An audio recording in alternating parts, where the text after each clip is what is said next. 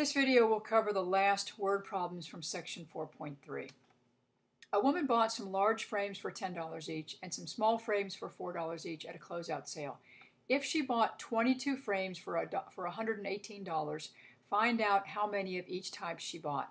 How many of each type she bought is what we're looking for. So that's going to be our naming of the variable. I'm going to call L the number of large frames and S the number of small frames. We need to put this information together. There's two things going on here. One is the fact that she bought a total of 22 frames. The 22 frames are made up of some large and some small. So one equation is just L plus S equals 22. The other equation has to do with the cost. Each large one costs $10. So 10L represents how much the large frames would cost her. And each small frame costs $4. So 4S would represent how much each small one would cost her. Altogether, it's $118. This is a system of linear equations, which is very easily solved by elimination. I could multiply this by negative 10 and get negative 10L minus 10S equals negative 220. My L's are going to cancel out. This is negative 6S equals negative 102. Solve by dividing both sides by negative 6, and S is 17. Now that means the number of small frames is 17. To find our number of large, all we have to do is plug that back in here. You're looking at L plus 17 equals 22, so obviously the number of large frames is 5. Very similar problem here. This time, instead of talking about frames, we're talking about tickets. And in this problem, we sold 311 tickets. Student tickets cost 50 cents each. Non-student tickets cost $1.50. And here's our total receipts. So we're asked for how many of each type of ticket were sold. So these are going to be my variables. The number of student tickets, I'll call that S. The number of non-student tickets, I'll call that N.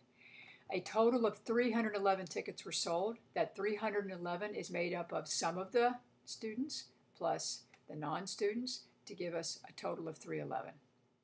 Then the money equation is the fact that each student ticket costs 50 cents. So 0.50 times S represents how much money was taken in on the student tickets. The non-student tickets cost $1.50. So $1.50 N represents how much money was taken in from the non-students. And our total receipts were $385.50. If you just hate decimals, you could move the decimal 2 places to the right, which is what I'm going to do here. So this one now becomes 50S plus 150N. You have to move it 2 places to the right over here, which gives you 385.50. Now this and this are my two equations that make up my system. I'm going to use elimination. I'm going to multiply this by negative 50, which is negative 50S minus 50N equals negative 15,550. That's an equal sign. The S's cancel out. This is 100N equals 23,000. Divide both sides by 100. So N works out to be 230. So 230 non-student tickets were sold. To find out the number of student tickets, take this 230, plug it back in here. You're looking at S plus 230 equals 311. Subtract 230 from both sides, and S is 81. So 81 student tickets, 230 non-student tickets. At an office supply store, one customer bought 7 writing tablets and 4 pens for $6.40. Another customer purchased 2 tablets and 19 pens for $5.40. Find the price of each. So our variables here are talking about the price of something, not the number of tablets and pens sold, the price. So the price of a tablet we don't know, that is T. The price of a pen we don't know, that is P. So what we have for our two equations relates to the fact that we have 2 different customers. This one customer bought 7 of the tablets.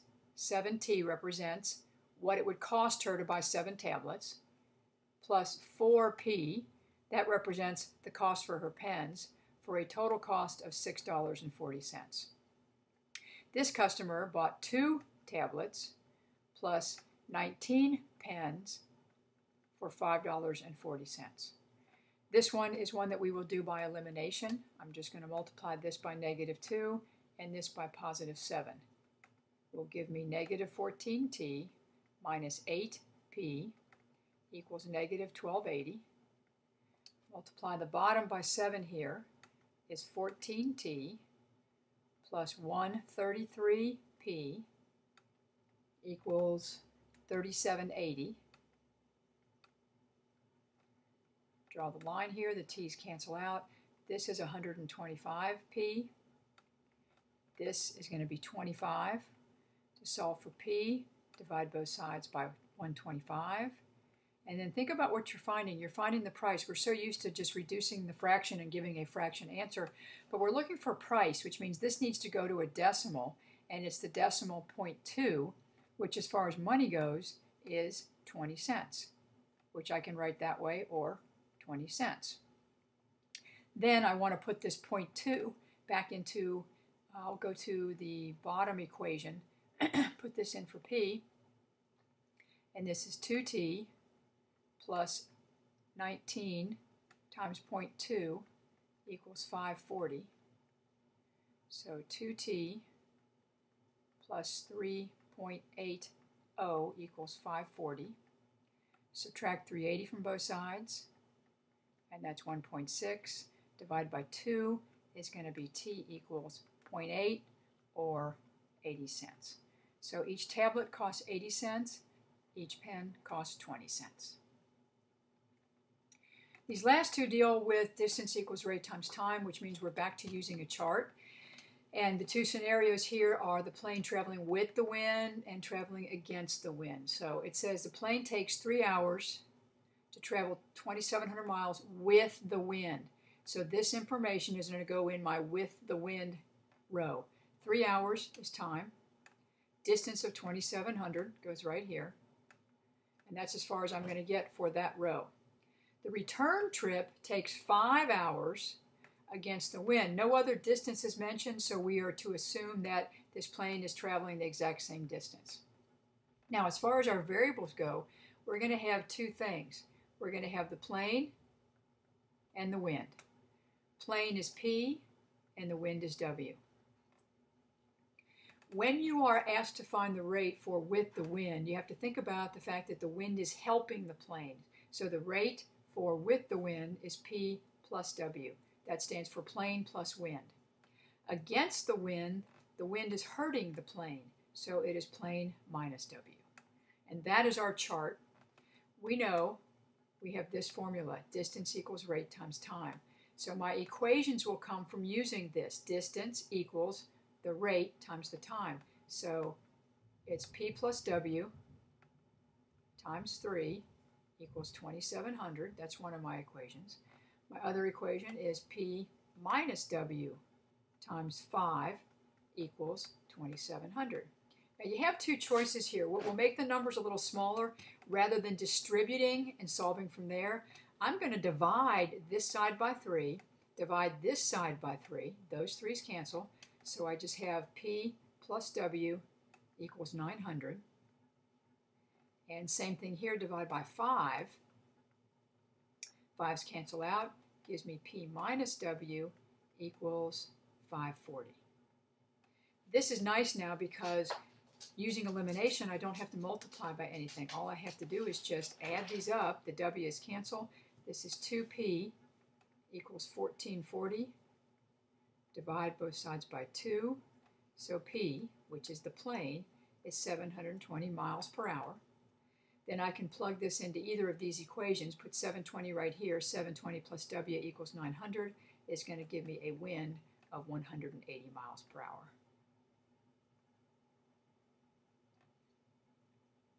Very similar problem. We're still traveling with the wind and against the wind. So the plane traveled 2,670 miles with the wind in 5 hours.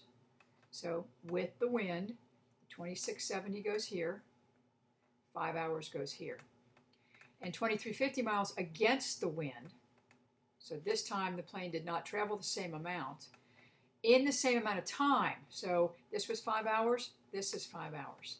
My rates are like they were on the last problem. With the wind is P plus W. Against the wind is P minus W. We will use distance equals rate times time, and this problem will finish exactly the way number 11 did. So this will be P plus W times 5 equals 2,670. The other is P minus W times 5 equals 2,350. I'm going to divide the top here by 5, and I will have P plus W equals 534. Divide this one by 5, and I will have P minus W equals 470. This is set up perfectly to use elimination. Just add them up. This cancels, and P equals 1,004. And I'm sorry, not P, 2P. Divide both sides by 2, and P equals 502. And plug back in, and you will find out that the wind is 32. And both of these are miles per hour.